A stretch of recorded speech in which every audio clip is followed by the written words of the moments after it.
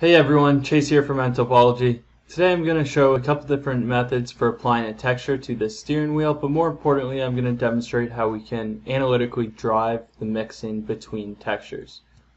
The first step is to generate textures on the steering wheel, and I've done this twice. One uses our noise function and one uses our periodic lattice function, and simply subtracts the periodic lattice from the steering wheel. We do have videos available on both these approaches for texturing. I would encourage you to check them out on our website, nTopology.com. Today, what I really want to cover is how to use an analytical expression to drive the mixture of one texture to another. To do this, we're going to use this ramp block, but more importantly, what we are ramping off of is this analytical expression here. The first step you'll notice is the absolute value of the y-axis, and this will give you exactly what you expect. Simply 0 to 0 at the origin, and it increases both in the negative and positive y. We can probe the values here, and you get just corresponding to the distance from the origin.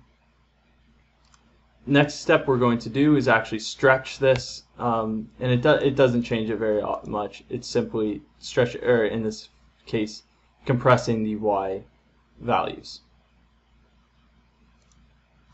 Penultimately, we are going to take the sine of this y-axis, and you'll get exactly what you expect. A sine wave originating at the origin and traveling from 0 to positive 1 to negative 1 along the y-axis.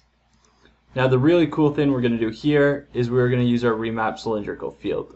A lot of our clients typically remap objects more or less to cylindrical coordinates, but we can actually do that to fields or expressions as well without getting it deep into the math. What a sine wave looks like, or what a y sine wave looks like, remap to cylindrical coordinates, can be seen by, again, using our field viewer or the F hotkey, and you'll notice here it drives, it starts at 0.5, and as we go around the origin it changes to 0 and then back up to 0.5 again.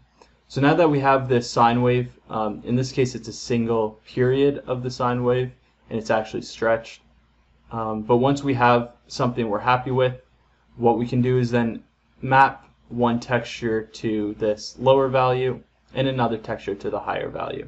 That's exactly what we do using this ramp block, and you'll notice here I assign the noise function to a lower value and a periodic texture to the higher value, and then we simply plug in the cylindrical remapping as our object, and you'll notice we get exactly what we'd expect. A noise function where the value was lower, and then as it travels towards the higher